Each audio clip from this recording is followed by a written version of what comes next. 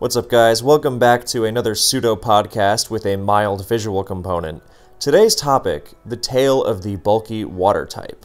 This will be very tranquil. I'm sure this will be relaxing as well as informative because my eyes are closed right now. I'm not looking at the screen at all. So maybe you can do the same.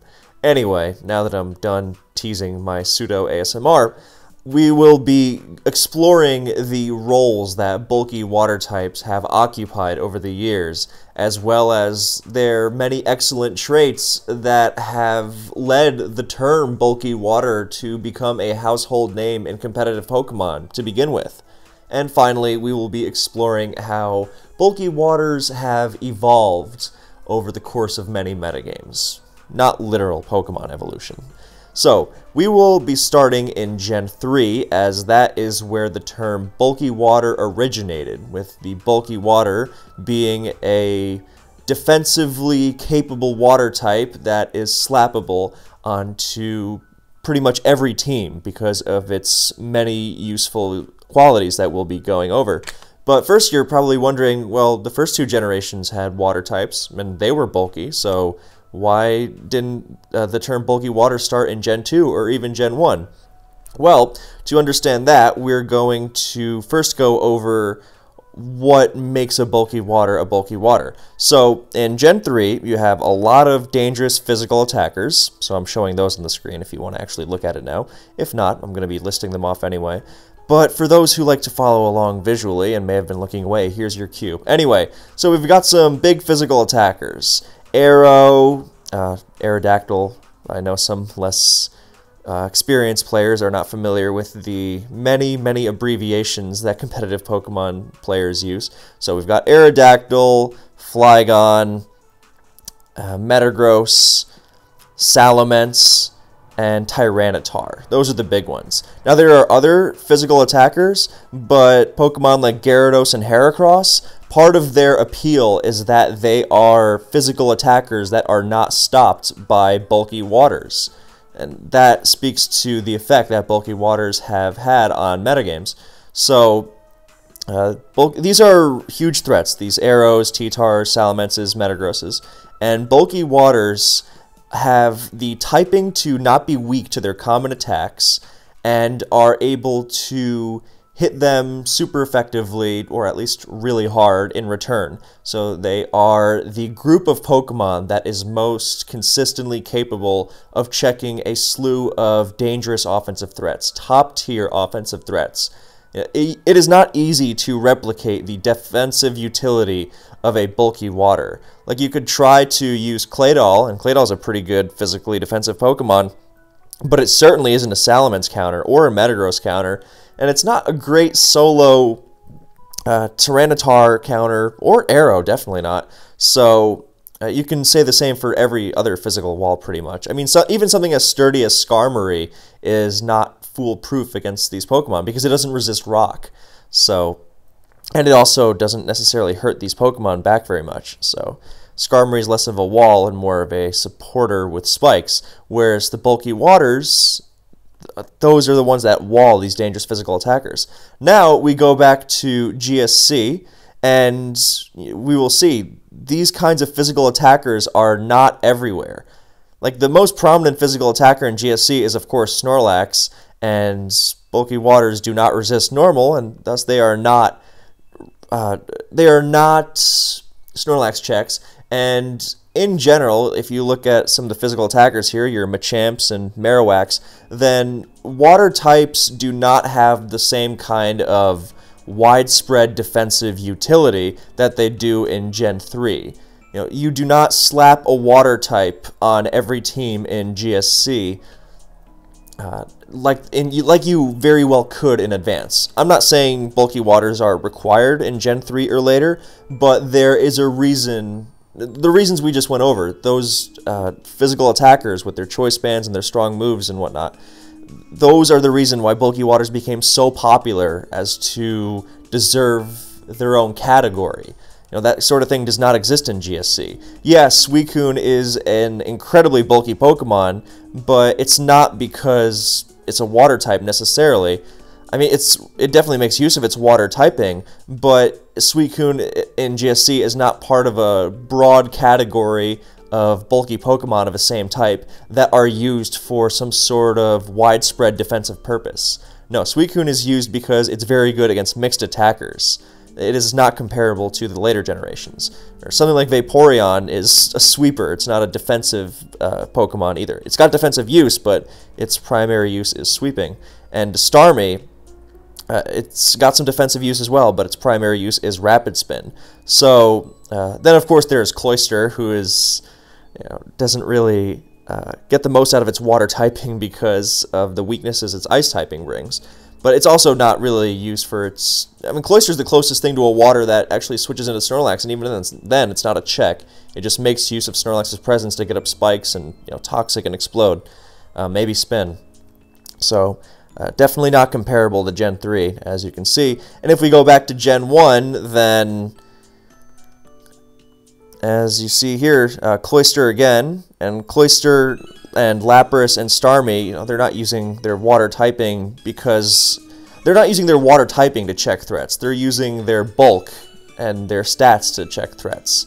Like Cloyster and Lapras are very good against Snorlax and Tauros, and Starmie's high speed makes it good against Tauros as well as its access to recover.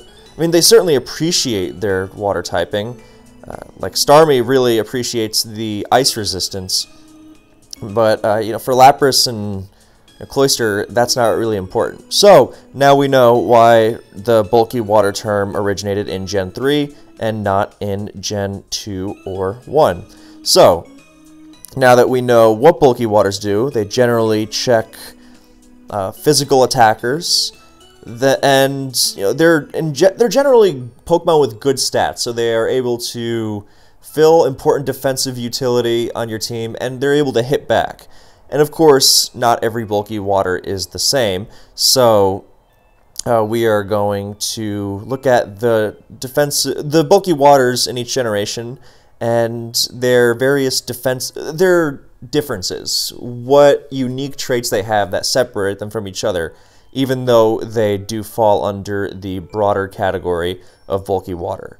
So, and then we will go over the non-bulky waters, because the 6 water types on the screen right now are not the only waters in Advance by a long shot, but that's an ad, okay.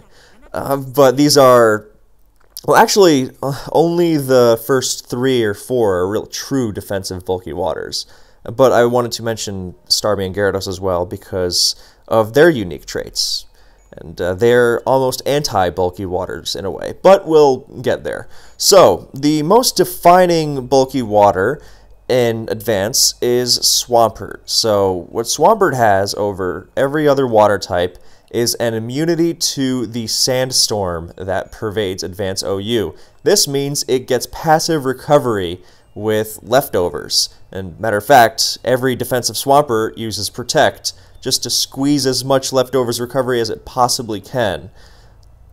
So that's Swampert's thing. Its ground typing gives it sand immunity, thus allowing it to get passive recovery, and even more, well, equally importantly, is its rock resistance. No other water type, besides Quagsire, that's a whole different thing. Quagsire's not really a thing. We'll get to that.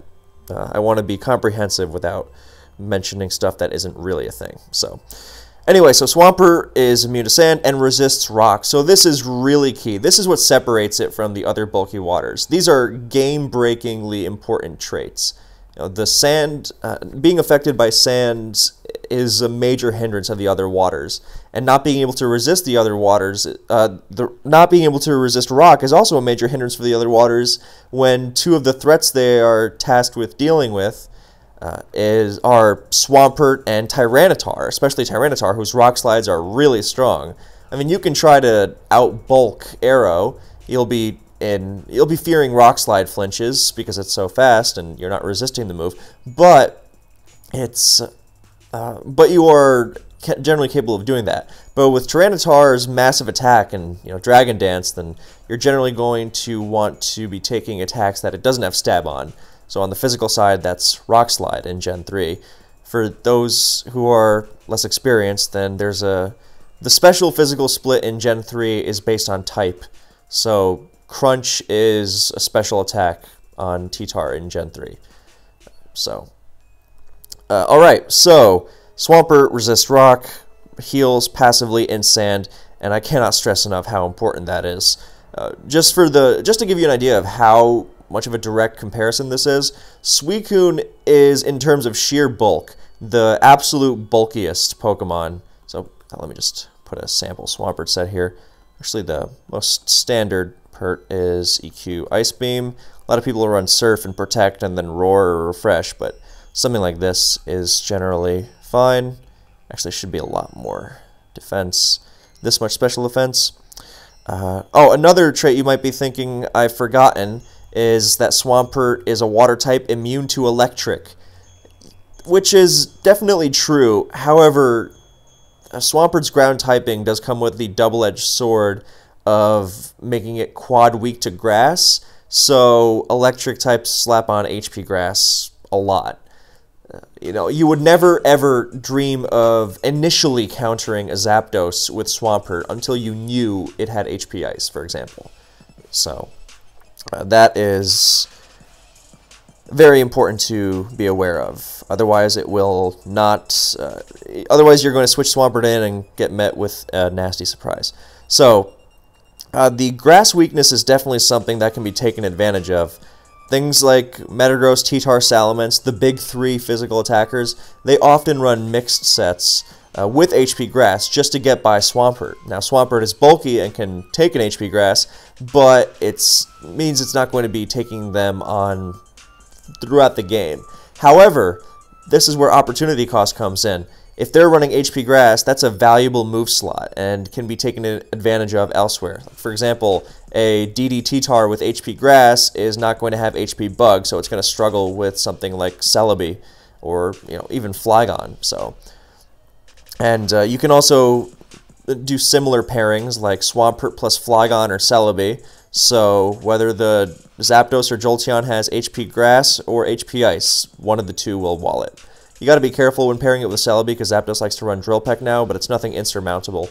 Drill Peck is also an easy switch for T-Tar, so generally you don't hard counter one Pokemon. You don't hard counter swaths of Pokemon with one Pokemon.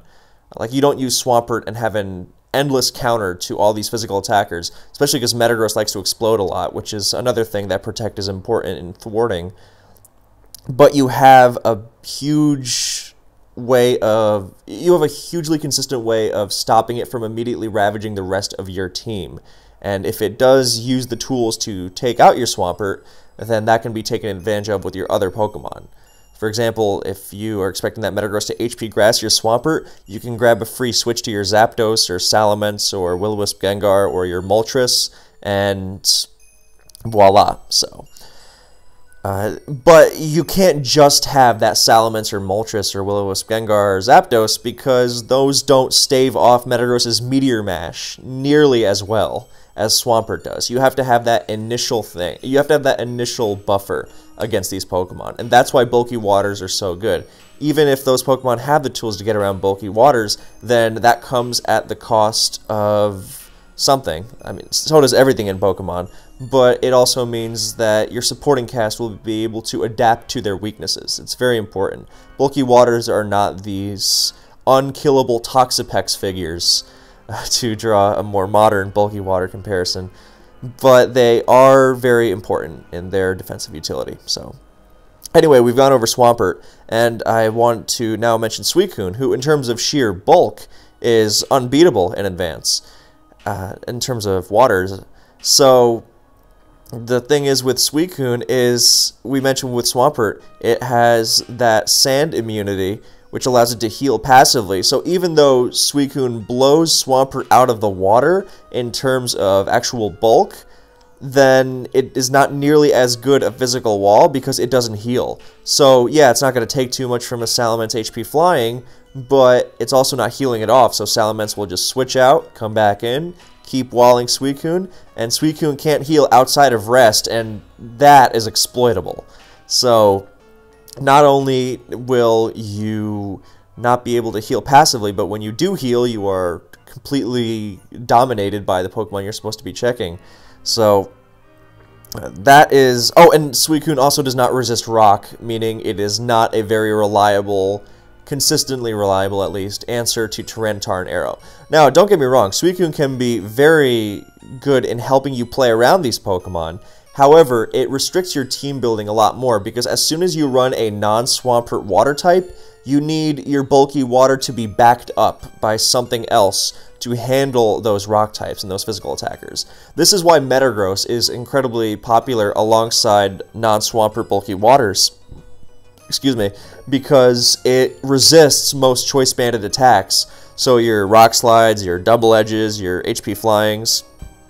So you are able to protect your bulky water from those strong hits that they're going to struggle to shrug off in sand, or shrug off because they don't resist it. So Metagross is also popular alongside Swampert, but it's a lot more, I don't want to say required, because that sounds restrictive, but you definitely you need some sort of consideration for those strong rock type moves, and those moves you're not going to be healing off, and Metagross is oftentimes the most splashable because of how good it is against pretty much everything.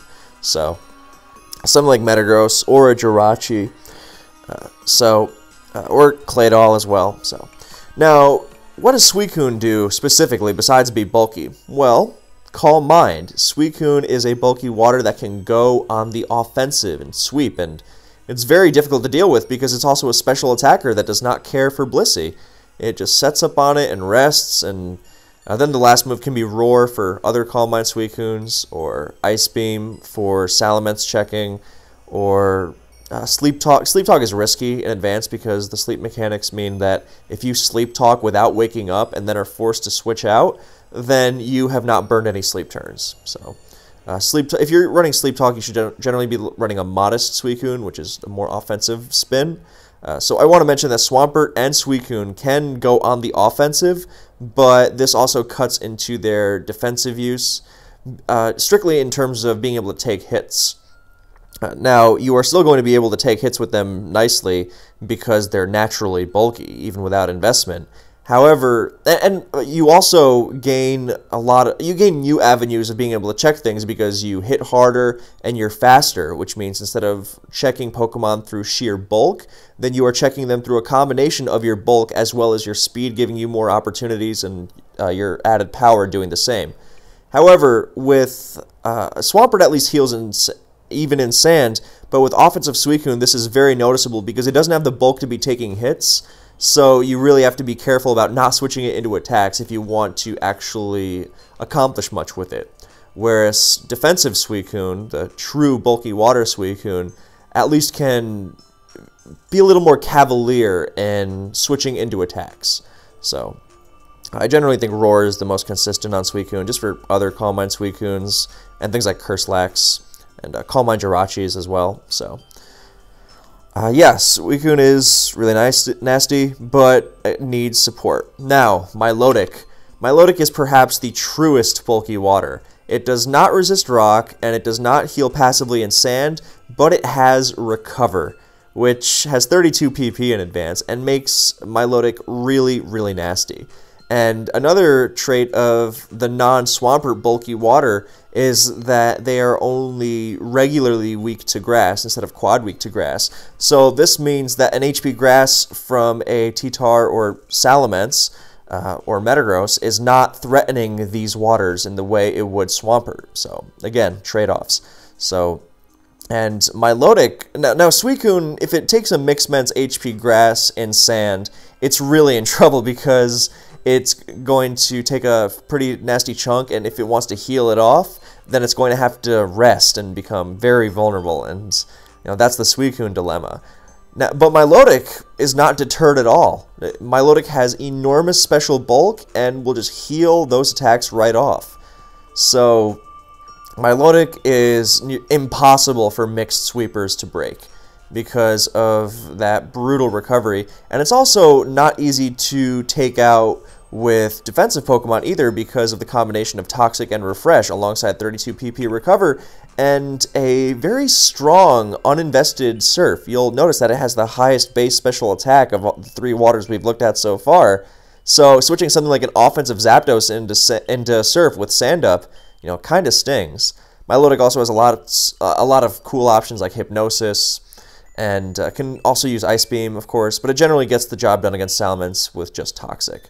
So Milotic is bulky enough to avoid a 2-hit KO from Choice Band Salamence, HP Flying, and it definitely wants support against something like DD Tar and CB especially, as well as backup against Arrow, just like a Suicune would, but it's a lot more flexible. It doesn't offer the same sweep potential that Suicune does because it doesn't have Calm Mind, but it's also incredibly hard to take advantage of. I mean, even Swampert, even though it doesn't heal, even though it heals in sand, sometimes relying on Protect makes it very vulnerable because it's scrapping for 6% at a time, whereas Milotic, it just gets back 50% and it's a lot harder to take advantage of. And even something like a max special attack Zapdos Thunderbolt isn't going to KO it, so it can Toxic you and bounce back, and very, very difficult to take down. Milotic, I mean, in terms of longevity, then Swampert still beats it out because Milotic gets hindered a lot by spikes. So when it constantly has to recover, then it's not nearly as much of a threat. Milotic is at its most threatening when it's throwing out Surfs and Toxics, and only recovering when there's an opposing offensive team that's hitting it a lot. But against Spike's teams, then you're just going to be useless if you keep recovering. So Milotic requires more support, so therefore Swampert by default is naturally more inclined to stick around because it's not worn down by sand. But in terms of shrugging hits off, Milotic is pretty unbreakable. So yeah, now we go to Vaporeon, who has an interesting niche. Vaporeon has been called a discount Milotic before, and that's not exactly wrong. Wish support seems really nice. That is definitely unique among water types. However, the problem is that it requires Protect in order to actually receive its own Wish, and therefore that's a crucial move slot that it loses. It would love to, in addition to Surf, the obligatory Surf, and Haze, then it would love to run Toxic and even Roar, but picking between two of those three would be fine, or even Ice Beam as well. But when you only get to choose one, then that's because Wish, Protect, Surf are non-negotiable. Then that really sucks. So that said, Vaporeon does have some nice traits. It has an even higher special attack stat than Milotic. So there's that, but of course it doesn't have the 32 recover PP of recover. Instead, it has to rely on the 16 PP Wish, and it has to Protect, which means it's really easy to switch around because its Protect is so forced, and it has to risks way too much for a defensive Pokemon to not Protect, meaning you get free switches to Zapdos and Celebi and whatever else all day long, and it can't fit. It doesn't even learn Refresh, I don't believe, but it definitely can't fit it. So you deathly afraid of status, mainly Toxic, and yeah, you just can't fit all the moves in addition to those. So that and the fact that it can't even hurt Salamence much with this set. It can fit Toxic, but then it loses one of its main selling points. So you have to keep that in mind. You have to support Vaporeon. I mean, I know it's a support Pokemon, but you have to be aware of its shortcomings as a water. It's a lot less readily available to thwart the things it's supposed to be checking than Milotic, just because of how exploitable the Wish Protect combo can be.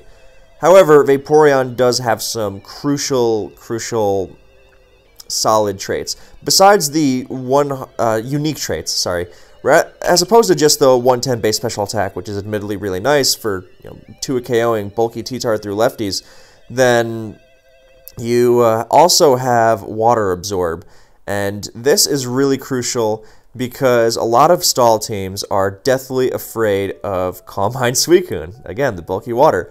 Like Milotic, Milotic is setup fodder for Suicune because it rests off or even sub, but for very many Calm Mind Suicune variants out there, then you just are completely immune to their water moves, even at +6, and what's more, you can haze those boosts away.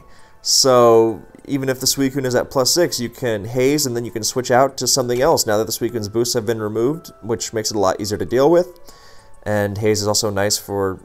I mean, it's kind of small, and you would love to have Roar or Toxic, but haze is just generally the safest. But being able to check Suicune as well as it does is a major selling point of Vaporeon. And although it can sometimes have some trouble pulling it off while still staying healthy itself, then Wish is undeniably amazing support, since it gives a teammate 50% of its health back. That's really huge in keeping things like Skarmory healthy to thwart things like Metagross.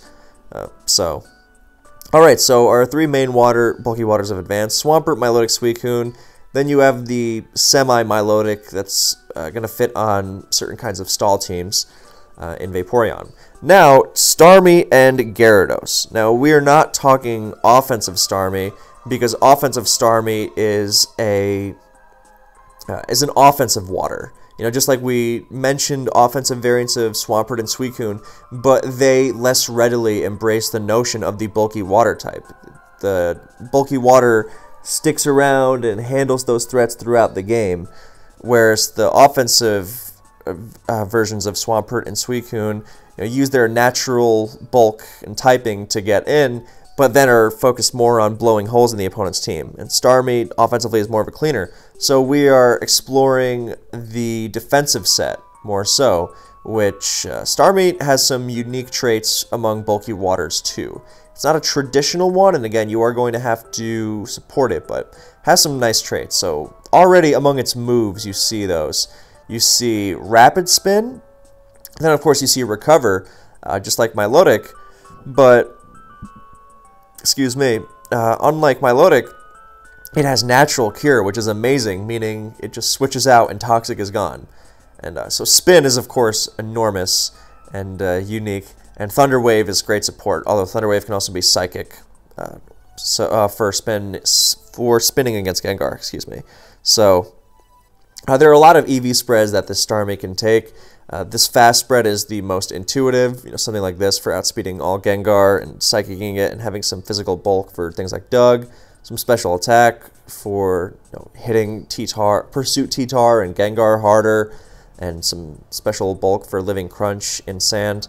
You can mess around with the EVs a lot here, but no matter what the EVs are, the general idea of bulky Starmie stays the same. It is a spinner that is not ruined by Toxic, without having to waste a slot on Refresh. It has Recover to stall things like non-toxic Blissey, so it's great in longer games because of how good Recover is. Keeping spikes off the field is huge, and supporting your team with Thunder Wave is even nicer. Now, where does this Starmie fail? Well, while it can be pretty tanky with some investment, I mean, a lot of players are starting to run Bold Starmie, which can take a lot of pretty nasty attacks. At the same time, it's not nearly as bulky as the other Pokemon, because even Milotic's defense stat is actually lower than Starmie's, but Milotic also has much more HP. And Milotic does not have the speed stat, the need to use speed like Starmie does, because Starmie needs to be abusing its speed. Even with the bold nature, you still need to throw some investment in there, so it can't really afford to max it out. And even then, its low HP stat is really going to hold it back. So the lowest I'd go is somewhere around here, 270, maybe 274 if you're afraid of Jolly Max Clay at all, but 270 is also acceptable. So even then, so you've got that. It's not that much bulkier than Milotic physically. The lower defense holds it back. And there's that, and that really holds it back against Arrow and something like Salamence. It definitely can't switch into Choice Band Salamence safely, especially if it's even if it's going bold, because it's now slower and it's not avoiding the 2-hit KO. So, and if it's timid, it obviously takes way too much. And it has similar issues against Tyranitar and Aerodactyl. So, in terms of switching into Metagross, then yes, a defensive Starmie can be very good. But it's not as... generally going to struggle more against the T-Tars and the Arrows and the Menses. So, if you can force Metagross to blow up on your Starmie, that is generally positive because it means your backup physical wall, which you must have alongside Starmie, is going to be protected. However, you do need to be aware that you are going to need that backup physical wall to begin with. Now, finally, Gyarados. Now, Starmie can sometimes act as a sort of bulky water, because, again, checking Metagross is no joke. And, yeah, it can't check Salamence. Suicune still kind of can. It can scout for it against Choice Band. With Ice Beam, it's a pretty good check to DD, because it takes so little, even in Sand. And it's the Mixments you got to watch out for, whereas Milotic shuts down Mixments, but can definitely have the physical defensive use you need, where Starmie can falter in that regard. Although, in terms of ruining DD Ments, then Bolt Starmie is great at that, but it's the banned variants you got to watch out for. And Vaporeon similarly struggles. But yeah, Gyarados has the problem of being affected by Sand, but on the other hand, Gyarados is immune to spikes, which is really nice. However, Gyarados also doesn't heal, and Gyarados also has the very negative trait of being weak to Rock Slide. Now, a water type with Intimidate is amazing. A water type with Intimidate and a Spikes immunity? Good God, that's amazing. A water type with a Bug and Fighting resistance, meaning it actually checks Heracross unlike these others? Wow, that's really something. But it's still not a bulky water type, because Rock Resist, sorry, not even a Rock Neutrality, it's straight up Rock Weak. There's no checking Arrow and Salamence with this. I mean, you can pivot around it, but between its reliance on Rest for recovery, like the Dragon Dance Rest Gyarados is a very good set, but it aims more at stalling out Pokemon that can't really hurt it, like Milotic, while not completely succumbing to Sand. I have an EV spread somewhere, but I don't remember it. But it's not important. The specifics of the spreads are not important in this video. But, like this, for example, can live a Starmie Thunderbolt. But, yeah, and Gyarados is, of course, not immune. It's neutral to Grass as well. So, again, very unique traits for a water type. However, you can't use it as a bulky water because that Rock Slide weakness is just going to burn you. It can definitely be some nice support for physical walls, like Gyarados and Metagross. Their synergy type-wise is amazing. You can play around physical attacks beautifully with Intimidate and Metagross absorbing the ones it resists, which are like Rock is resisted by it and it's aimed at Gyara, so perfect. Earthquake is aimed at Metagross and Gyara is immune and has Intimidate to weaken it even further, so perfect.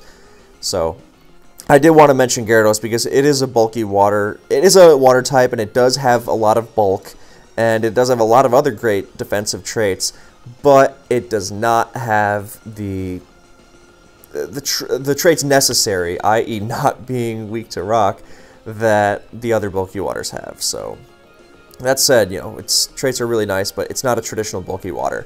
So now we're going to go over the other waters real quick that you'll see in advance and why they're not bulky. Cloyster is another bulky water is another water type that is bulky, but it is also a water type that is weak to rock because of its ice typing. If Cloyster was pure water, it'd be so good, but unfortunately no. And that half ice typing also makes it neutral to Metagross's Meteor Mash, for example.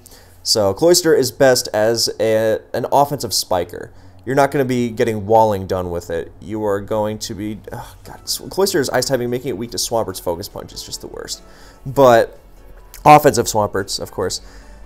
So, yeah, Cloyster is a fast offensive spiker. So you are going to get better use out of it if you are using it aggressively as opposed to using it to check threats. So... again, now we understand why DD Gyara and SD Heracross are so good as physical attackers, because unlike the other physical attackers we've mentioned, as well as Flygon, then they are not bothered by bulky waters at all. So, yeah. Now we are moving on to... another important bulky water trait that I want to mention before... actually, no. First, we're going to go over the other waters. There's only a couple. So then we're going to go to BL and Kingdra, not Lapras because that's not seen, but Kingdra and Ludicolo. They have some nice defensive utility, but they are offensive waters. They're Rain Dance, Swift Swim sweepers, so they are not used for their defensive utility.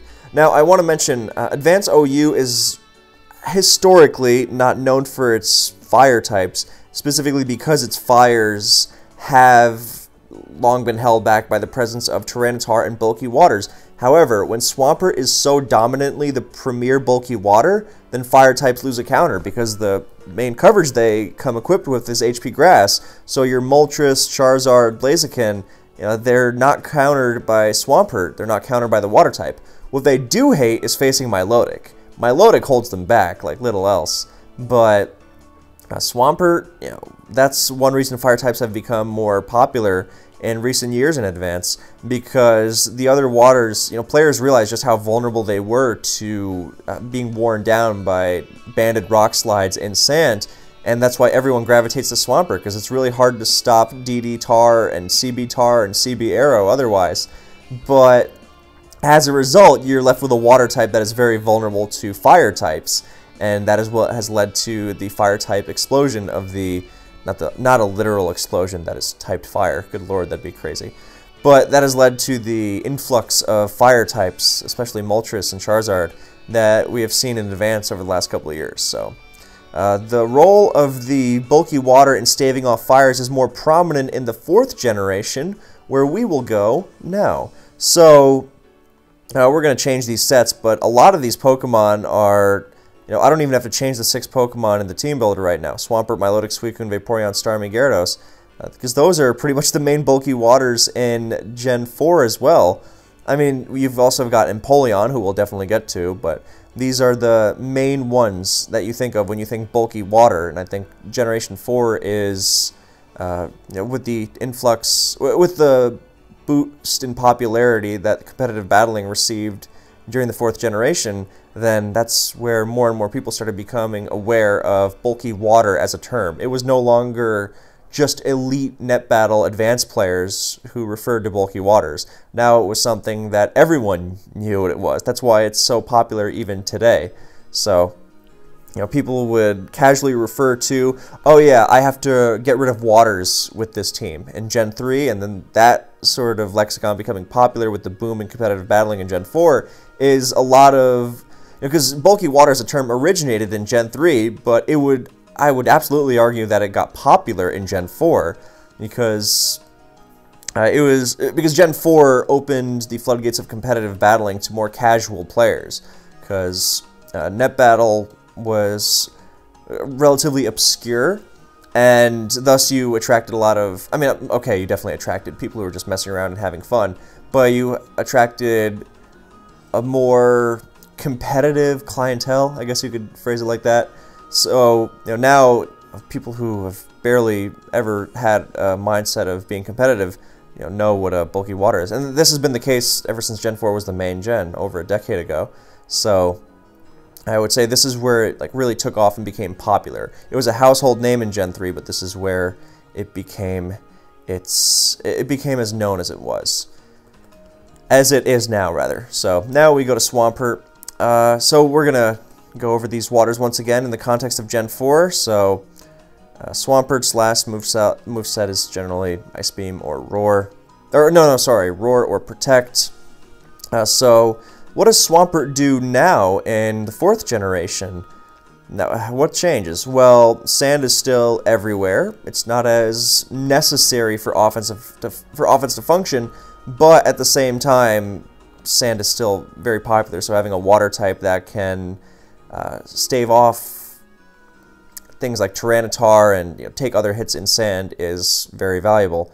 So Swampert also has access to the best move in the game, Stealth Rock. So suddenly you have this super slappable wall that also supports your team with one turn with the best move in the game. So yeah, Swampert becomes incredibly popular once again. Checking pretty much everything because it's so hard to hit it super effectively because of how good Water Ground is as typing. Oh yeah, I forgot to mention Quagsire in Gen 3, but that's because it's not really a thing. It's a gimmicky Suicune counter. That's it. It's not very good. It's a gimmicky Suicune counter that also heals in sand but resists rock, but its typing isn't very good and it doesn't heal. And its bulk isn't as good, and that means healing with Protect isn't as reliable. So, anyway, so Water Ground, very, very good typing. Makes it hard. Now, in addition to physical attackers like T-Tar and Flygon and Salamence when it was in the tier, and then Dragonite afterwards. In addition to countering things like that, and Metagross, and Physical Jirachi, then Scizor, then 2 fire types are now very much OU. They're not obscure at all, as fire types used to be in Advance. Heatran and Infernape are very top-tier OU Pokemon, so being able to sponge their fire hits with a water type is obviously very much desirable, and being able to heal off those hits by healing in sand is of course great with Swampert, and that's something that other waters cannot do. So that's a big one. However, again, that grass weakness comes into play big time, because Scarftran at least does not run HP Grass because it's bad, and locks into a move. But offensive Heatran sets that switch up their moves and have HP Grass will quickly dispose of Swampert like it was nothing. And the same goes for Mix Infernape with Grass Knot, which was for the longest time the very standard set. Now, when Swampert's popularity was, or when as metagames go through various phases, then different sets become popular. And for a long time, Infernape was not running Grass Knot, and Swampert was a pretty good check to it. But it's got to be careful of that, and it's a good check to Scarf Heatran for sure. But it's also got to watch out for those. So again, trade-offs. You can pivot your Gengar into a Heatran HP Grass or Infernape Grass Knot and completely snatch the momentum back from them. And Gengar can also take close combats from things like Lucario that Swampert doesn't want to take. So yeah, there's that.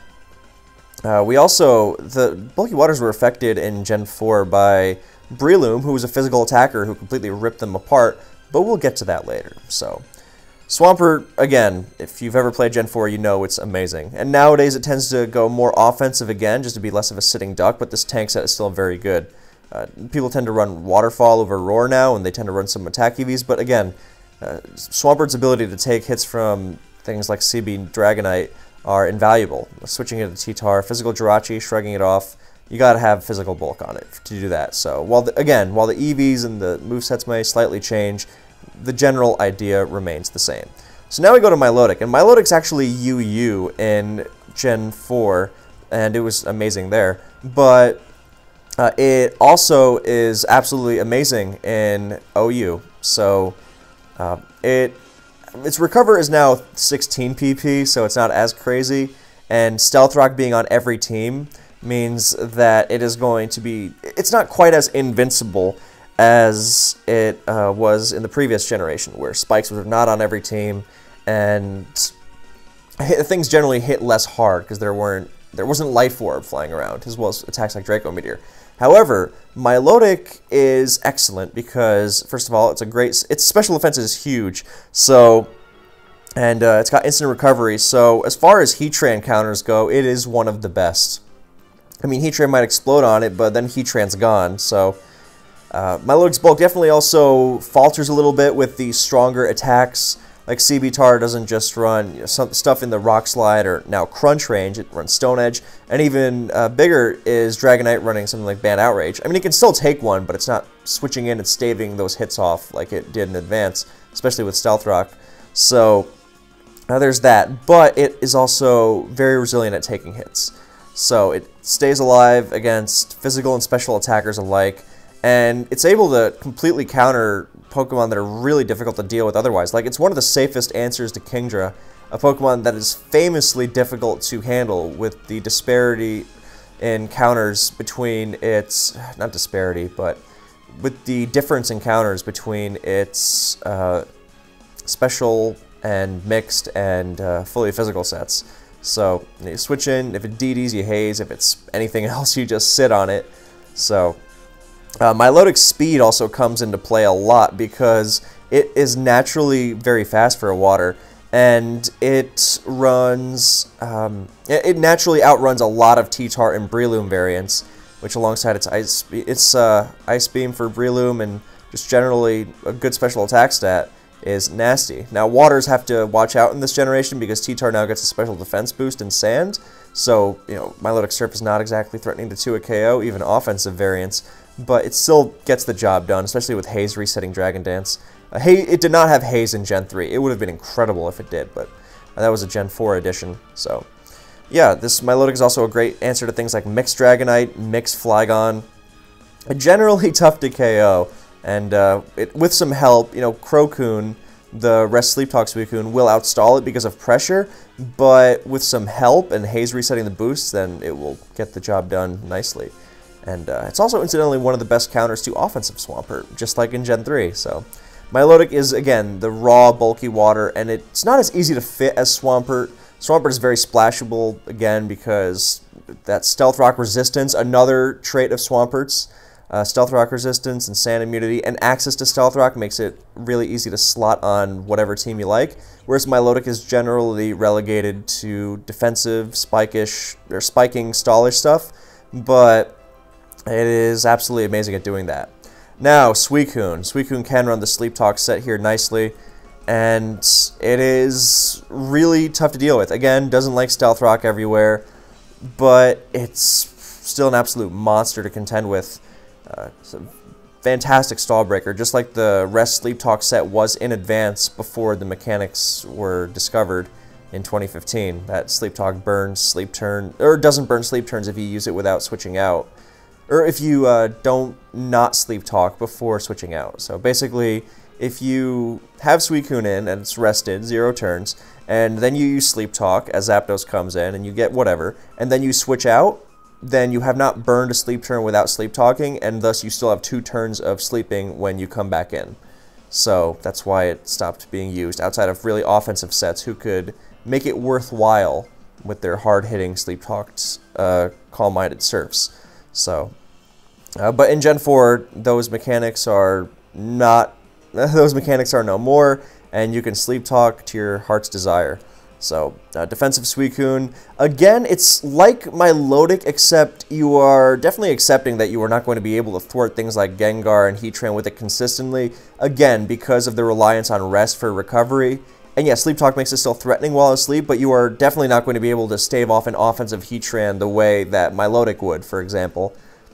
So, like, even if you switch in with Specs Heatran Overheat, which you take pretty well, but rocks and sand and you're not healing it off without rest, you know, Milotic doesn't care about that at all. It'll just recover, but Suicune becomes vulnerable when it has to heal off attacks. So you definitely use it as a mix of playing around things like Flygon and Swampert and whatnot, because it is a defensive beast still. But you use it as a mix of that and the offensive threat it presents. So you definitely have to be aware that with your team building that you are not going to, you're not slapping on an immovable wall here. So, yeah, that's Suicune for you. Now Vaporeon, which commonly ran HP Electric or Toxic. Now Vaporeon used to be the quintessential bulky water in Gen 4. It was slapped on just about every single team. It was almost as common as Swampert. And I mean, it was hard to kill for offense. It was a great check to most Infernape sets. And, you know, Wish support hits hard naturally. Perfect Gyarados counter because Gyarados goes physical now. So it's even more dangerous to more teams. So, yeah, Vaporeon was great. So what knocked it out of the meta? We don't see defensive Vaporeon ever anymore, and we haven't for more than half a decade. Well, it started when Infernape started running more physically invested sets, like the physical mix set with max attack, and then Choice Band. You know, it takes the special mixed set with 64 attack EVs, it takes those close combats all day, and it's very light, so Grass Knot doesn't threaten it at all. And now it's a lot worse off in that regard, with Infernape running more and more physical defense. But the main issues were, again, realizing just how exploitable Wish Protect was, and its low speed. And its low speed means that it is incredibly exploitable by most Breloom variants. Now compare this to Milotic, who just pretty much directly outclasses it, because it doesn't have to take 2 slots up on recovery. It has a nice speed stat without any investment at all. And with the strong Ice Beam, it's not complete Breloom food, whereas Vaporeon would have to choose between its move to deal with Gara, so Haze or HP Electric, because Milotic can also run Haze, or Ice Beam. So it's, you know, a very difficult dilemma. So yeah. Oh, Haze Milotic also completely ruins Sub-Patai, Agility, and Polion, which is nice. But yeah, so you gotta make too many choices with this. And then there was the fact that this was not worth it when things like Bulky Starmie and then Clefable leapt into the metagame. I mean, those Pokemon take advantage of Milotic too, but Milotic is at least worth using against offense as well, teams with Breloom, because it has the extra speed, it has the extra coverage, and so it's a lot more worth the trouble than Vaporeon. And of course, it's special bulk. I mean, you know, this makes it better against HP Grass Heatran as well. So, yeah, again, Milotic just outdid Vaporeon. As nice as Wish was, it's just wasn't enough. That low speed and the reliance on 2 moves for recovery, hindering its coverage and thus the amount of Pokemon it was able to check, just completely knocked Vaporeon out of the meta. Now Milotic is definitely the top tier pure bulky water again. You know, and then Suicune again with its mix of, you know, Suicune's not perfect defensively, but it threatens sweeps very nicely. Now in Gen 4, then Starmie also sometimes runs Bold, but you got to run around, you got to outrun Heatran at least, so 279 minimum. Lucario tends to not run Crunch anymore, and it can E-Speed, and yeah. So, but generally the spread you're going to be seeing is the one that outspeeds Gengar, because in Gen 3, Gengar never runs max speed, and now in Gen 4 it only runs max speed, so yeah, so the last move can be Psychic, Thunderbolt, Reflect, T-Wave. Thunderbolt is generally the nicest. Actually, Psychic is also good because it doesn't invite in Breloom and doesn't invite in spiking Roserade, so Psychic is very nice. And the Thunderbolt makes it a great Gyarados counter, but it really depends. But again, specifics of EVs and movesets are not important. Bulky Starmie is, again, it's not the bulkiest, but... And the thing is that you are not going to be taking on big physical attackers with it, like your Dragonites and your Tyrannitars. You know, that's not what it does. Because now the physical special split is based on attack, so T-Tar runs Crunch, you know, not just HP Bug. So, but what Starmie does is it handles the 2 fire types. You know, the focus is less on the big physical attackers and now on the fires in Gen 4. And Starmie handles the fires nicely. It's not a perfect counter by any means. Like, Infernape U-turning out of Starmie is the worst, and Heatran's HP Grass still stings it pretty hard, especially with Pasho Berry to soak up the Surf or Hydro. So, it's definitely not immovable. But it's fast, it's bulky enough, it gets rid of hazards still, and it checks them nicely. So, Starmie was a big deal when it first started popping up in popularity post-Dragon's ban, and then Stealth Rocking Heatran was everywhere, and you know, Shuka Berry sets with Fire Blast, Earth Power, Explosion, and Starmie just sat on it all day, and it really forced the meta to adapt to its presence.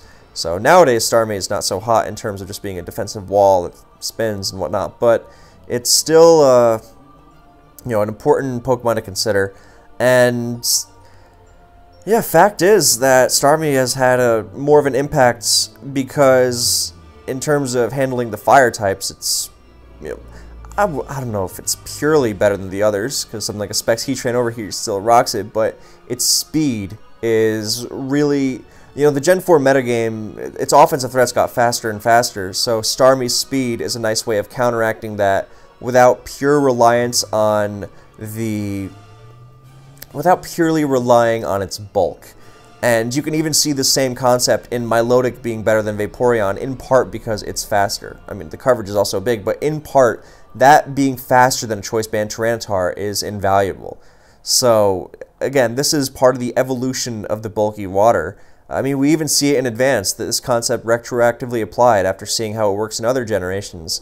You know, relying less on the sheer bulk of these Pokemon, and instead relying on their, you know, natural bulk and opening up more opportunities for them via added power and speed, making them more flexible. I mean, it certainly makes them more vulnerable in some cases, like in Gen 3, then if your Swampert is offensive, then you really gotta watch out and back it up against things like Arrow, DD-Tar, DD-Mence, but the fact of the matter is that it's going to take some CB Rock Slides early in the game, you know, fairly similarly, and it opens up new avenues of pressure for it to go more offensive rather than being a pure bulky Pokemon. Makes it more threatening, makes it less of a sitting duck against other bulky Pokemon, makes it much harder to take advantage of with something like a Skarmory that would otherwise spike over it, or all over it rather. So yeah, that's the kind of evolution I'm talking about here. We'll definitely explore this concept more in the because each new generation gets stronger and whatnot, but you can already see where it's starting, and then its retroactive application, of course. Now we go to Gyarados, who doesn't run HP Flying for stab anymore. So Gyara, again, not a really traditional bulky water, but it does have unique defensive capability, and it's it's not just a traditional bulky water because of its lack of recovery and not healing in sand and whatnot, but because now it's Stealth Rock weak. It's the only of these Pokemon to actually be weak to Stealth Rock, and that's pretty bad. I mean, spinning is not the most reliable thing in DPP, so you can't fully rely on it. However, Gyarados' Intimidate is an Arceus Send in metagames that gets stronger and stronger, so you're able to check all those D-Deers and Scarf Flygons and whatever you can think of. And Intimidate plus Close Combat Resistance equals great check to Infernape and Lucario. I mean, sure, they can adapt and run Stone Edge or whatever, but its ability to check them as well as it does, which is, well, give you the option to play around them. Again, not immovable, just a very good initial buffer before you get to pivot out into less threatening attacks. Attacks that have opportunity cost. Attacks that you can exploit with your other Pokemon. So like, for example, if they have a Stone Edge Lucario, then they are not going to be hurting your Rotom. So, stuff like that. So even with an offensive set, then Gyarados has that natural defensive utility because of good natural. I mean, it's okay physical bulk, but it's typing more so alongside Intimidate, letting it switch it on a lot of physical stuff. So Suicune has a similar. Gyarados is also a big physical threat itself, and Suicune, the offensive sets, the Timid, Max Special Attack, Ice Beam, HP Electric, then that is actually one of the best answers to Gyarados, but you really, just like in Gen 3, you really do notice its lack of bulk when switching into even stuff like as innocuous as Support T-Tar Stealth Rock. So, again, something to keep in consider. Trade-offs in Pokemon are a really big deal. So, now, Gyarados did have a walling set for a long time, and in turn, it wanted more longevity and taking on things like Lucario and Infernape and whatnot, and sleep absorbing against Breloom. Now the thing is, it can't actually hurt the Breloom, which makes it hard to deal with in long games, especially with Stealth Rock being harder and harder to spin away as the metagame went, adapted to the presence of Starmie and Fortress. This thing was paired with Fortress all the time, and made it harder and harder to keep this thing alive. But in its prime, the Rest Talk Gyarados set was a monster, and it roared things around with spikes up and made it hard to deal with when your Zapdos tried to switch in and got roared away immediately. So next time it came in, it was at 50, and it had to roost up or it'd be ruined. So yeah, this thing was a monster. It was resilient at handling the fighters and just pretty much everything bulky. Having Intimidate on your wall is really nice. Gyarados isn't a hard DD Knight counter or anything, but it definitely is good at, if you're expecting DD, you switch in and you neuter the DD and it's taking sand, and you put it in a weird position, like does it want to outrage and get roared out, or does it want to just throw a neutral outrage out? And just being able to soften the opponent's attacks was really nice. Now, with Stealth, like I said, as Stealth Rock became harder and harder to spin, and hazards became less super spammable. I mean, this thing invites Starmie like nobody's business, and you're not always going to be able to roar it with hazards up. So it's it's definitely not perfect. And with the Rise of Clefable, then it got even worse. And bulky Breloom being everywhere and all those other factors, and this thing fell off. But historically, this was a very important bulky water in the DPPOU metagame. So now let's look to some other defensive waters. Now, Empoleon, this was underexplored in DPP's heyday and has seen some more use in recent times. Now, Empoleon has definitely some negative traits in terms of being a water type, because its steel typing means it is weak to fighting and ground, and so, exploitable by earthquakes and close combats, and, crucially, it is a water type that does not resist fire. that really, so we've been talking about handling all these offensive physical attackers and these fire types, and Empoleon can't really do that. However, Empoleon steel typing is, of course, also a blessing. You just have to, you can't treat it like a traditional bulky water. We're going into unorthodox bulky water territory now. Because what Empoleon does is, unlike all these other waters, it resists dragon. And it also resists water. This means it switches into two of the toughest to switch in Pokemon in the whole game, Latias and Kingdra. Kingdra completely dominates Kingdra. I mean, Milotic, eat your heart out. And Steel also means it heals in sand and is resistant to Stealth Rock. And, like Swampert, it sets up Stealth Rock. It's also got some great utility moves. I mean, Knock Off, hell yeah. And then Roar and Ice Beam. It's got a great special attack stat, even uninvested, and stronger than Vaporeon's even. So you can really do whatever you want with Empoleon. Throw in Toxic if you want. Ice Beam is generally nice for thwarting Breloom, but yeah, throw in your Roar. Again, specifics don't matter. You can run more defense if you like. And Empoleon also has offensive sets with Shuka Berry that strike a kind of balance between offensive and defensively useful water. But in terms of being a bulky water, this takes a different approach. Like we said, it's not handling those other threats that these other water types are, but it's handling threats, at the same time, it is handling threats that these water types cannot. And unlike Swampert, it manages to be sand immune while still resisting water. So something like CB Gara, then you would not be able to thwart with Swampert. But with Empoleon, yeah, sure. I mean, give it some defense EVs, but absolutely. It can actually make use of that. It's typing in that way. So, yeah, those are bulky waters in DPP. Rotom Wash is Electric Ghost in Gen 4. So, in case you're wondering why I haven't mentioned that, all the Rotom forms are Ghost in Gen 4. And again, Kingdra is not a defensive water type at all. I mean, yeah, sure, it has a Rest Hawk, Dragon Dance, Outrage set, and that quad fire resistance without being grass weak is really nice. I will say that. But again, it's got the Suicune syndrome of, Stealth Rock, neutral, sand affected, relying on rest for recovery. So yeah, you can definitely get some nice defensive use out of it, but you are using it more for that combined with its sweeping potential. So that, and other Kingdras are just straight up offensive. So I'm just going to scroll down. Oh, Tentacruel. Yeah, I knew I was missing something.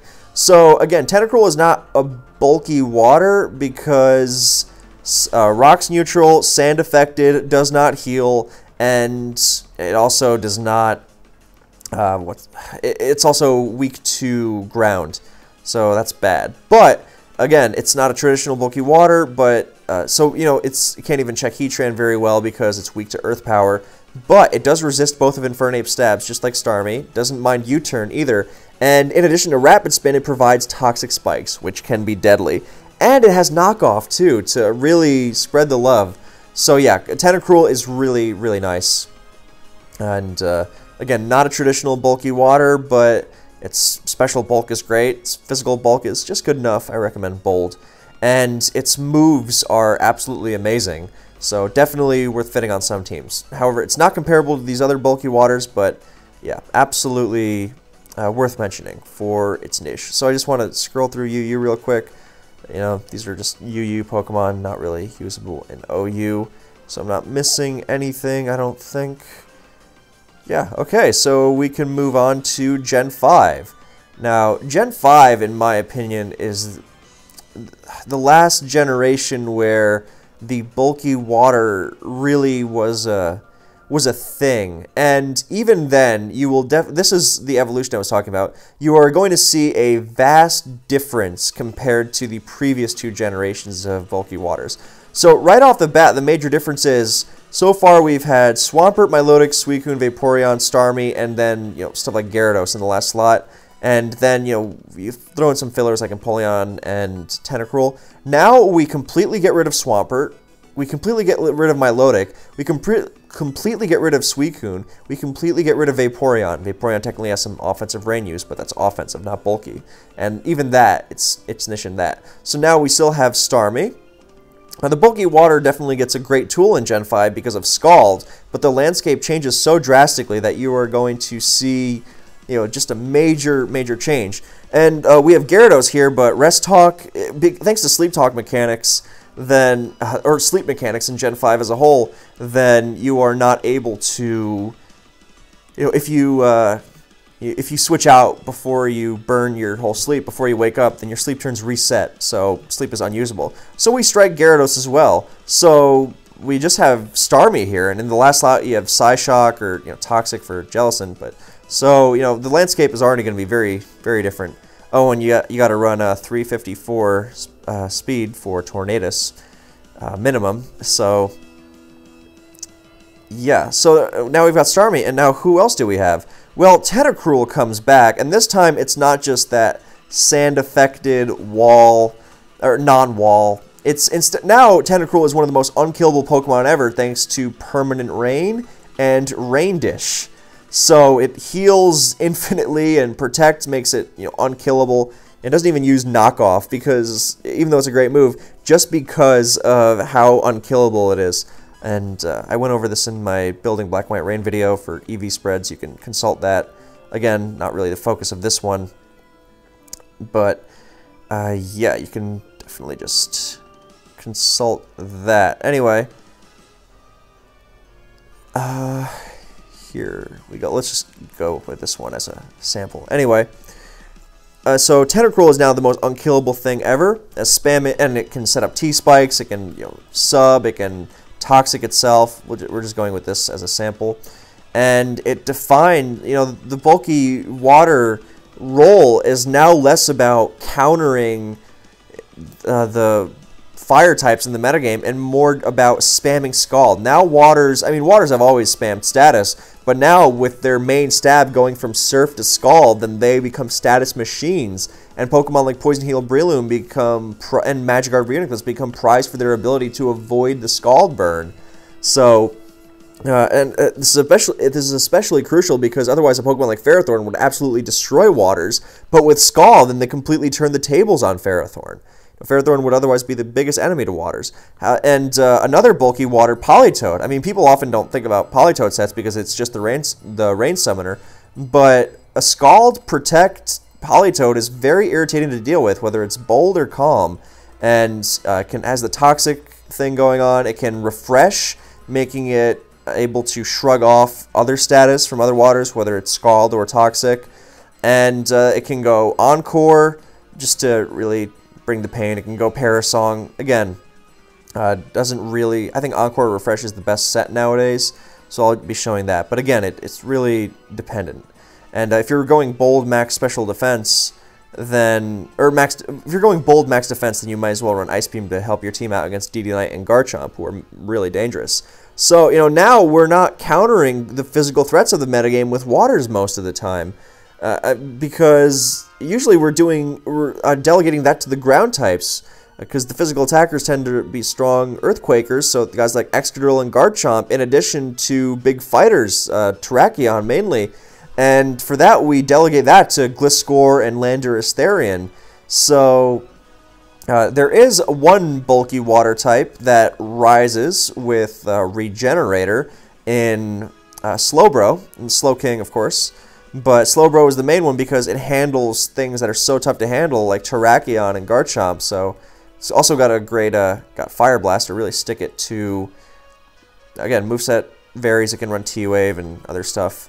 Psyshock for Keldeo is probably the safest. But yeah, and it handles other things like SD Gliscor as well. So Regenerator is a huge tool because yeah, Slack Off, the instant recovery of Slowbro's Slack Off is really nice. But Regenerator, meaning it heals even more on top of that, is a godsend. And really what defensive Pokemon needed a buff in a generation that brought all this power. So I think it was a good addition in Gen 5 for sure. The newer generations, tough to say, but yeah, Gen 5 is definitely needed. And now you're wondering, well, why wasn't Slowbro used in the earlier generations? Instant recovery sounds good, and the answer is, it's not well, in Gen 3 it doesn't have Slack Off, and in Gen 4 it definitely got some slight usage as a Machamp counter because of own tempo preventing it from being confused by Dynamic Punch. but its low special defense means that stuff like HP Grass Heatran and Infernape are just going to run it over, not to mention its Pursuit vulnerability. And it's not healing those off as easily because of its low speed. And it had a small niche, but definitely not worth being mentioned alongside those others. Whereas now, Regenerator, I mean, you take a Pursuit from Scarftar and you heal most of it off. You're good to go. So Slowbro, not to mention the importance of countering things like Terrakion and Garchomp, which weren't around in Gen 4 OU, since Garchomp was banned pre-Platinum. So, yeah, Slowbro definitely found you life here. And we also got to mention Jellicent, because for the first time, we have a spin-blocking water, and I was a huge fan of Jellicent in Black and White during the main generation. And, you know, again, Eevee's moveset can vary. I like Nightshade nowadays, personally. But Jellicent is a great spin blocker, really tough to switch around. I mean, water types that can burn. That was a whole thing with Gen 5. And it wasn't just Jellicent, because Rotom Wash is now a water type. So you have this levitating lantern, as I called it, with a Gen 5's introduction. And it also has that combination of a water type that can burn. So again, Poison Heal Breloom became popular, and things like Natural Cure Grass type, Celebi and Roserade were quite popular in Black and White's heyday, because unlike Ferrothorn, then Ferrothorn doesn't like burns at all, and they would just shrug them off, or not even be affected by them in Breloom's case. So, yeah, Rotom, of course, has a lot of other great traits. It's a water type, immune to ground, while not being weak to Stealth Rock like a flying type would. It doesn't have amazing recovery, but it has Pain Split, which is very irritating for Stall, and it, of course, provides momentum with Volt Switch. Not to mention, its electric typing is really nice because it gives it a neutrality to electric, helping play around things like Thundurus, regular Thundurus in Black and White 1, Thundurus T in Black and White 2. And its flying immunity gives it a resistance to, or not immunity, its flying resistance gives it the ability to sponge Hurricane from Tornadus. So, throughout the 5th generation, then you saw a constant effort in keeping up with rain teams, and Rotom was a huge part of that because of how it took their hits, not just the water moves, but also the Hurricanes, without necessarily being weak to Thunder, like most water types were. And, it dished out its own pain with Will-O-Wisp and, the momentum-grabbing Volt Switch, which threatened most rain abusers. So, yeah, Rotom was a big part of that. And, again, our bulky waters are evolving, as the generations do as well. So, another bulky water I have to mention is Gastrodon. I don't know who I'm going to take off here. I have to mention Slowking, who acts like Jellicent, doesn't spin block, but Regenerator makes it a good special sponge taker, and things like Dragon Tail are really nice for things like Reuniclus. So it's just kind of a mix there. Anyway, we're gonna take out Starmie because it's the worst nowadays. Starmie was very popular in late Black and White 1 and throughout Black and White 2 because it completely dumped on Rainstall because of Natural Cure and burning Ferrothorn, ruining it and whatnot. And in Black and White 2, it was a Keldeo check, but over time, it just struggles so much against Ferrothorn and Jellicent and getting pursued, and that makes it a very unsturdy Keldeo check as well. Things like Slowbro, Jellicent, and Slowking and Tentacruel are also very important for their ability to check Keldeo, in addition to their other traits. That really changed a lot in Black and White 2, because suddenly your water type, if your water type also resists fighting, then you can help check Keldeo, and that was a major thorn in Rotom's side, because now, Rotom obviously does not resist fighting, and it doesn't like taking Keldeo's Secret Swords, so that constricts your team building more. So that is why, that's another big thing to consider. So, and Starmie, obviously resists both, but it's frail and taken advantage of by all those Pokemon we mentioned, so. And this other Pokemon is Gastrodon. Gastrodon is big because in Gen 4, it had a small niche because of its bulk and its recover. And, I guess while we're talking about Gen 4, I'll mention Quagsire again, who I just realized I forgot. Quagsire had a small niche for a time because of Water Absorb, and it got Recover. in Gen 4, in Heart Gold and Soul Silver, I believe. So it was able to actually use its bulk and stave off things like Life Orb Gengar, as well as dangerous Pokemon like Offensive Suicune and Starmie and Kingdra. But over time, it also got knocked out of the metagame by Breloom and Clefable, so not that it's unusable, but it's a lot harder to fit. And yeah, so we can mention Quagsire here as well. Now we'll just knock off Poly. You know, we're gonna knock off Slowbro because it does similar things, but we'll get to that in a second. So what Gastrodon does is Storm Drain, and you might think, well, didn't Storm Drain exist in Gen 4? And yeah, it did, but it also did not make the user immune to water. It made it, it had some doubles redirecting stuff going on. Other than that, it was not an answer. So here's what Gastrodon does. It is a water type that is completely immune to electric, and it is immune to water as well. So think of Swampert if it was also immune to water, which would make it absolutely incredible. And it had instant recovery. And grass coverage is a lot less common on things in Gen 5. So, I mean, there was a time where Rotom was running HP Grass because of how popular Gastrodon was. But those are the before times.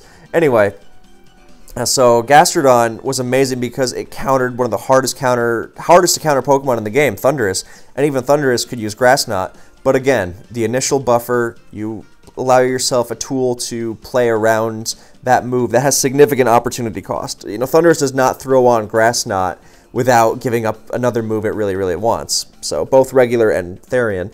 So Gastrodon was a great counter to that. And it did not care for Specs Hydro Pumps at all because it's immune to them. So, I mean, Specs Politoed was terrorizing players because it hits harder than Latios' Draco Meteor, and Gastrodon just sits on it. Incidentally, so did Jellicent, but Gastrodon was very popular because of its ability to handle Thundurus as well. So, and yeah, and it is completely immune to Rotom Stabs. It blocks its Volt Switch, and it gets a special attack boost from Hydro Pump, to say nothing of being immune to it. And it punishes it back with Toxic. It doesn't love Will-O-Wisp, but it definitely helps out a lot in that department by Toxicking it in return. And other than that, it's just a good solid bulky water. Good answer to a lot of Heatran sets. HP Grass became a lot less common.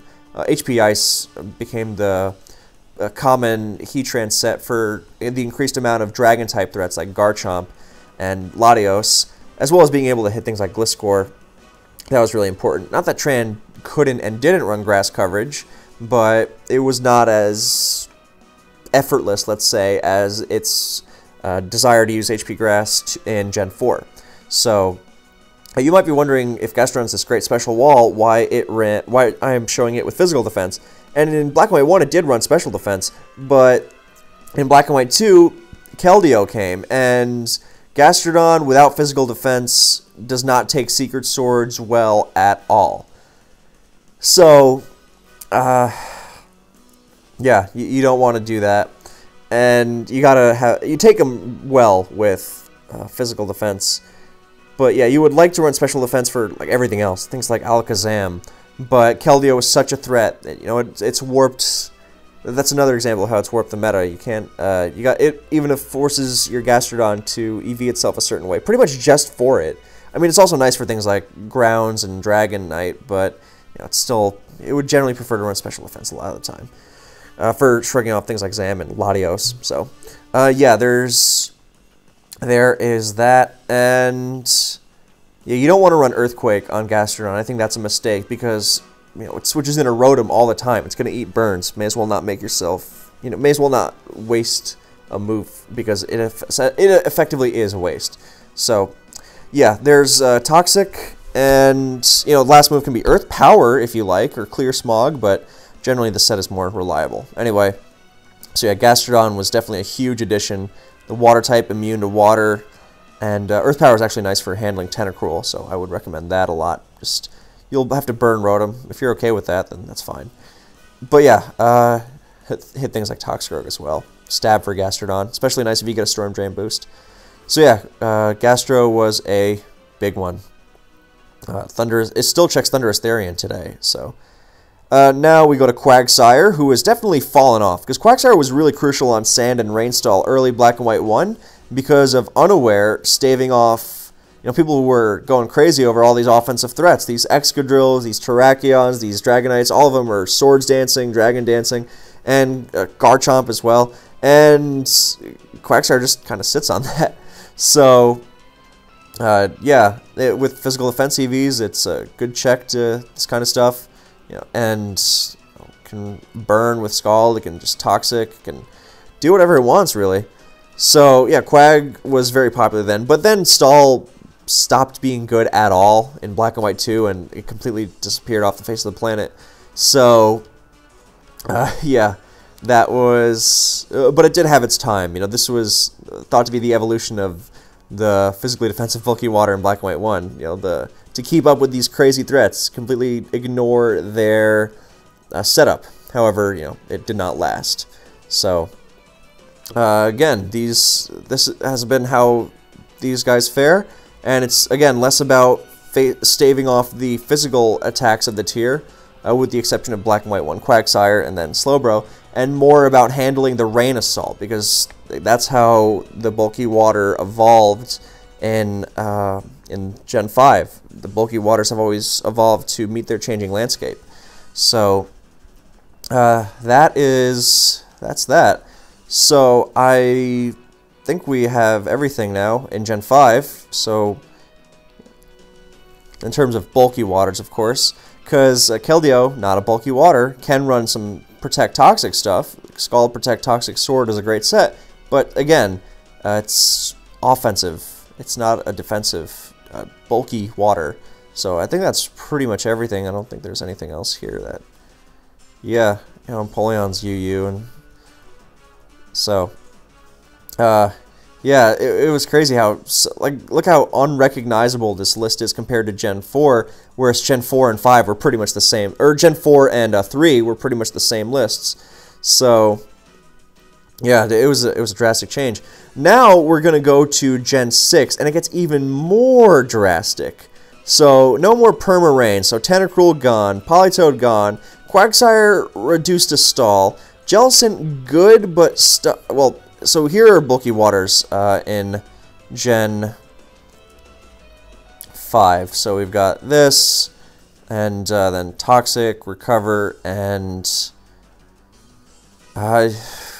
last move can kind of vary, but we're just going to give it Clear Smog, actually, because I call mine Clefable. So, now, and the last Bulky Water is Slowbro, which can also be Mega Slowbro, so we're going to give it the Slowbro Knight to illustrate that balance. So, Bulky Waters in Oris are interesting, because in Gen 5 we already experienced how... the metagame was leaning more towards an offensive water direction.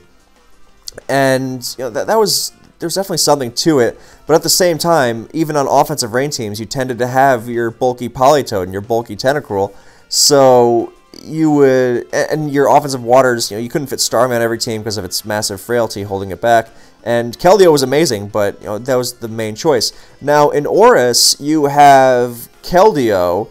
And not just Keldeo, but Manaphy, and for complete stall breaking.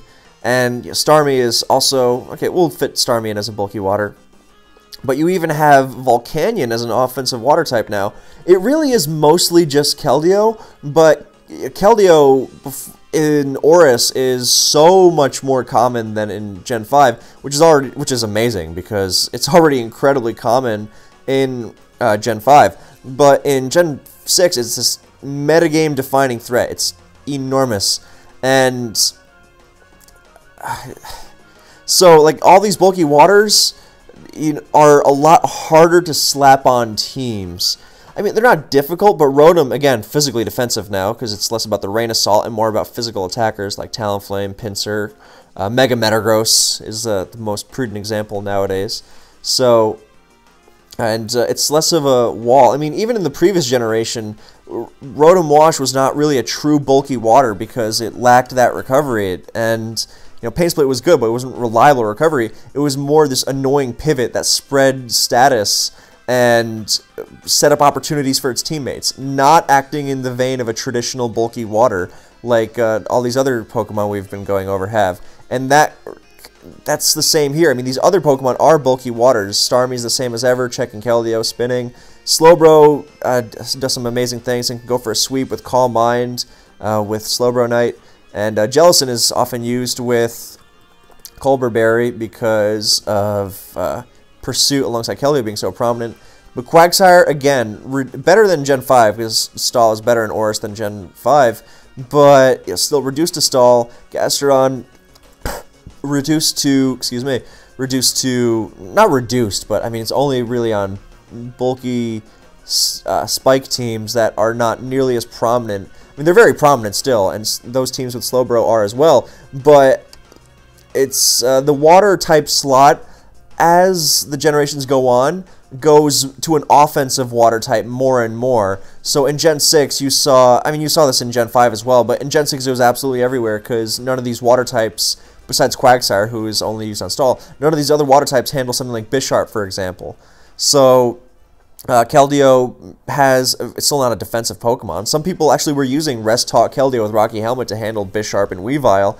So I guess in that sense, then Keldeo for a little while was a bulky water, but but for the most part, it's going to be Specs, and that is the defining set. And so I think, and even bulky sand teams running Keldeo, I mean, that didn't happen for a while. That didn't happen until well after Oris, and even Sun and Moon was the main gen.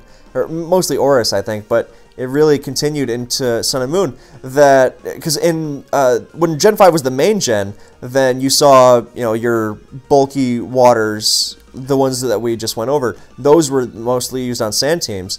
And then post Oris and Sun and Moon, then you saw a lot more Keldeos in those slots, because just like in Gen 3 and 4, where people want their waters to be more and more offensive, then I think that kind of shift happened retroactively in Black and White as well. They were thinking, well, why would I try to wall things with my bulky water when I could just use my fast offensive water type, which is still pretty naturally bulky, and get more offensive pressure out of it. So I think that's the shift of the waters over the years.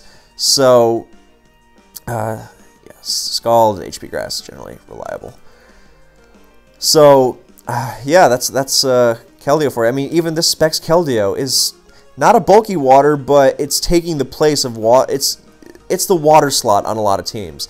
I mean, you see Keldeo and Rotom a lot, even because of their synergy.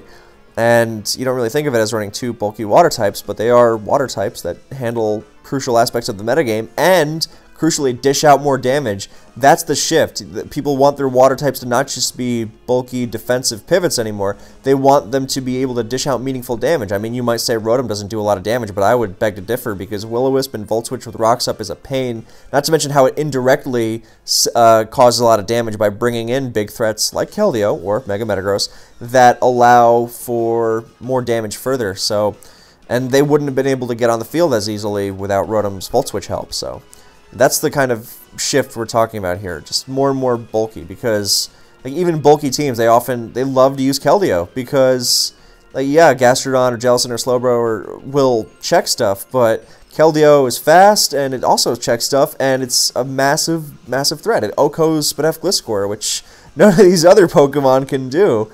So that's a big one. In a way, it is its own defensive utility.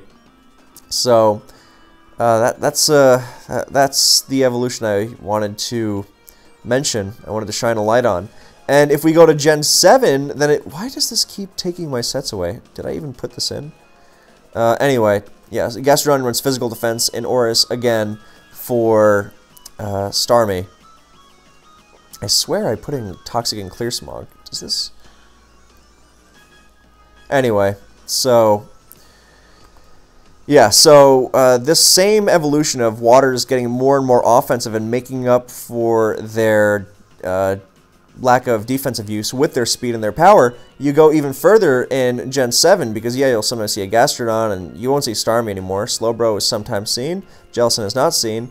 you see Keldeo not, as a defensive Pokemon.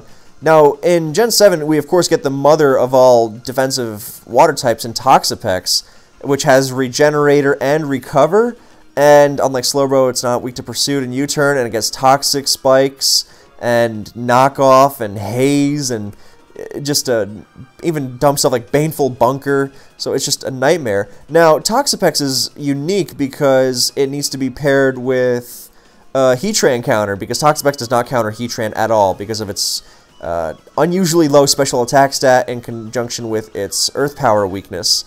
So you need to pair this with something like a specially defensive Gliscor so you don't lose to Heatran. But in terms of, bulky watering, this gets it done. And I mean, even defensive Rotom Wash, now it has Defog, but it often also runs Water Z. So you can, you absorb knockoffs better. But again, it speaks to the amount of the offensive shift that has occurred. And Toxapex is, of course, the primary, with then Rotom and then Slowbro. Slowbro's ability to counter ground types like Gliscor and Garchomp, which Toxapex cannot do. But the biggest example of Keldeo doing Keldeo things is in Greninja. Regular or Ash. I mean, even faster than Keldeo. And you see, otherwise bulky teams using Greninja as their water type. And Greninja, it'll switch into Heatran once. That's its defensive utility. And if the opponent's Tapu Lele locks into Psychic, then you can switch into that. But, these two, they find defensive utility through their offense, especially Ash Greninja because of its Water Shuriken. And, they even bring more utility with Spikes. No other water type besides like Qwilfish learns Spikes, and Qwilfish is great, but it's like a lower tier Pokemon. So, yeah, Greninja. Speaking of which, you surf on Ash Greninja, otherwise you're crazy. But yeah, Greninja is crazy, crazy fast, and so you'll see teams like Heatran, Tornadus, grass types, so Kartana, Bulu, and stuff like Magearna. Did I mention Tornadus? Then like a Mega Mawile or Latios or Latias. And then, you'll think, oh, this team could use some bulk, or Scarflando, stuff like that. But the water type will be Greninja, so players are not throwing... I mean, you can throw Toxapex everywhere, and you can throw Rotom and to a lesser extent Slowbro on a lot of teams, but most players don't want to go, unless you're, going full out balance with Toxapex. Most players are going with Greninja as their water type, just because of the Aura's Keldeo effect, I like to call it. Instead of going more defensive with your semi-bulky offensive team, then you go more offensive, and yeah, you lose some defensive integrity, but you make up for it with the super fast, strong Pokemon that can overwhelm the opponent, and in return for, you're not going to be able to switch around threats as well, but in return, you are able to force KOs on the opponent more effectively. So, the final bulky water we're going to mention is Tapu Fini, of course, which also provides defog and has some really nice traits like Taunt and Misty Surge's status protection, some underrated moves. So, like Nature's Madness is fantastic. So, Misty Surge is great because it means it protects itself from Heatran's Toxic and Lava Plume. So, I mean, Burn gets nerfed a little bit in Gen 7, so it only does 6%, doesn't outdamage leftovers, but still an annoying Pokemon, still an annoying status condition. So, and yeah, so I think that's just about covering all I wanted to cover. In terms of bulky waters, this is where we're at. I mean, I mostly wanted to focus on Gens 3 through 5 because that's where we, Gens 3 and 4 is where the traditional idea,